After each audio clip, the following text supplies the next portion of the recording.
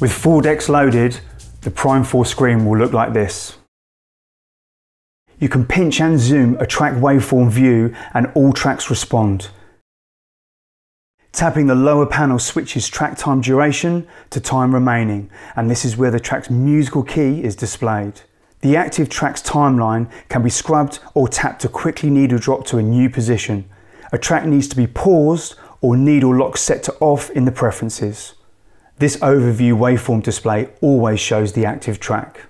Tapping the library icon shows the full music library screen, and here you can tap through crates and playlists, sort by different categories by tapping the sort icon, and switch top to bottom ordering with the triangle icon.